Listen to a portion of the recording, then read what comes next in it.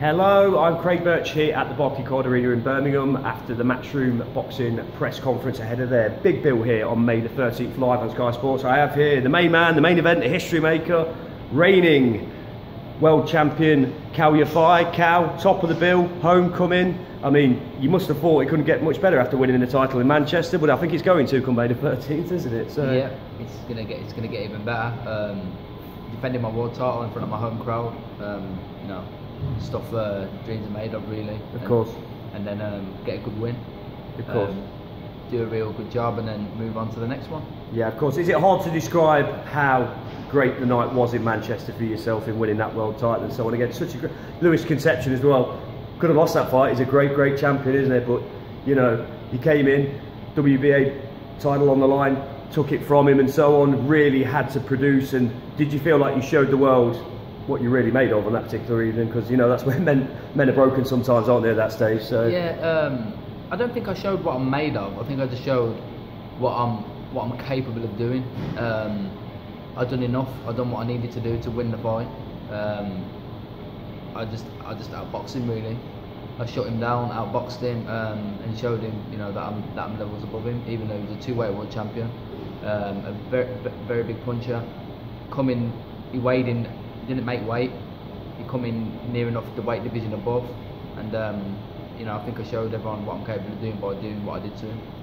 Okay. Your first defence is going to be against Japanese fellow Suguru Muranaka. I probably pronounced that wrong, but never mind. So, but he's a guy, you know, I don't think he's boxed above national title level in Japan, but he hasn't been beaten God knows how long. And he's what are you expecting from this first title defence? From your opponent? I'm expecting it to be tough. You know, he's a tough fighter, come forward, aggressive fighter. You know, puts his punches together well. He hasn't lost in over 10 years. His 2 losses on a split in the majority decision. So yeah, you know, it's an opponent that I've got to be on my game. I've got to make sure that I'm prepared well, and no doubt on May 13th I'll be victorious and I'll put on a very good performance. Okay, we talk about the lifelong dream of becoming a world champion, the homecoming here to Birmingham and the top of the bill. I mean, for a start, I mean, it's great to see the little men again topping the bill, isn't it? You know, super flyweights, you know, people to and fro with it, don't know. But now, yeah, you know, this is some of the grandest stages where the super flyweight fights are happening. You must be delighted about that as a, you know, a top name in that division. Yeah, I'm glad to be in a division where it's described as probably the most stacked division out of them all. But it's great to, you know, to bring the attention back to the little men. You know, they don't normally get the attention that's needed, but that's the kind of thing I'm looking to do. You know, Roman Gonzalez, pound for pound #1 fighter in the world.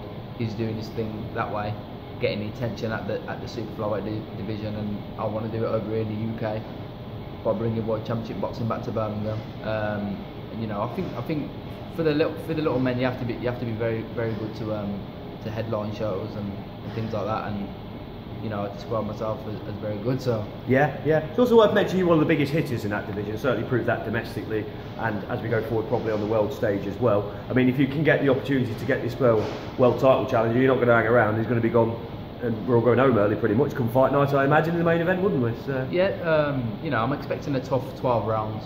That's what I prepare for. If it comes early, brilliant. If I hurt somebody, I will do what I do, and I'll take them out of there in style. But if I have to go 12 rounds, so be it. As long as I win, that's all that matters, and as long as I'm learning on the job, that's all that matters. Of course, and obviously, if this job, like you say, is successful, first world title defence out of the way, we talk about Gonzalez, the WBC champion. Is he in your immediate sights, or do you build up to that with further defences, or maybe go after, I don't know, Naoya Inoue, I believe he's a WBO champion? Yeah. Will you go to the WBO and then to the big fight with Gonzalez, or is that down to Eddie? Well, it's down to my team and Eddie to decide what's best for me. But that's the name that that's, you know, I take one fight at a time, but at the end of the tunnel, I see Roman Gonzalez there, so that's the man I want. And I'll be having a close watch on this fight on Saturday night. He's back in action at the Madison Square Garden, so I'll be having no, he's at the it's at the Barclays Centre, I think. But either way, I'll be having a close eye on this fight. Now, how do you watch that? Because you're gonna have to get up for a run on the Sunday. Do you watch it and then go for a run? Or? Sunday's rest day. Oh, right, okay. Sunday's a rest day. Well, you spend off in bed if you've been up all night watching that, wouldn't you? So. No, what I do is I set my alarm. So I go to bed early on a Saturday night. Oh, right, and then okay. I set my alarm about 3:30. Okay. Well, I suppose if you sleep through it on, you can always YouTube it the next morning, can't you? Yeah, So, you could do, but I like to watch them fights live. yeah, of course. And obviously you're going to be studying Gonzalez. You imagine you know all his body of work already. Yeah. Do you believe you can beat him? This guy is the man, isn't he? He's the pound for pound king so far. So. 100%. If I didn't believe I could beat him, I'd never fight him. Yeah. And I'm sure that fight can happen. I'm sure it can. Yeah. What attributes do you feel you have that beats Gonzalez if you two ever do touch gloves? I have size, height, strength, power, and my jab. Yeah. So ultimately, my jab is key. Yeah. As I believe jab is God in boxing, and I believe that would be a big thing in that fight when it happens. Everything off the jab, and you're going to be too big for him, I guess, isn't it? So, yeah. one last question. It's been talked about in Birmingham fight circles for a while. Say for argument's sake, Gonzalez turns out to be a bit further down the line than we'd all hope. Don Broadhurst has made noise about. Where do we stand on that? I mean, Don's got to get himself back into world title contention. Maybe talk about being one of your challengers. Is that possible, or is that just paper talk? Or I'm not sure. It's no talk from on my behalf. Everybody knows what I'm about. I know Don Broadhurst well. He's a nice guy. I've known him a long time. But I just think there's levels to this game. Yeah. And obviously I've got my sights on unifying the division, and being in massive fights for massive money. So it's just one of them that I haven't really thought of that fight. But if it ever did come down the line, it's up to my promoter. Why not? Yeah. It's a big Birmingham derby. There's money to be made, why not?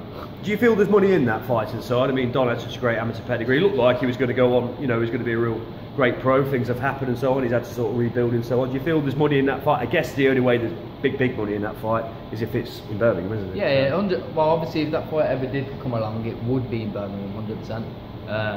And it's just about figures, I think that's what it's about. The money ain't big enough, no way of that fight happening. But the money makes sense, and why not? Okay.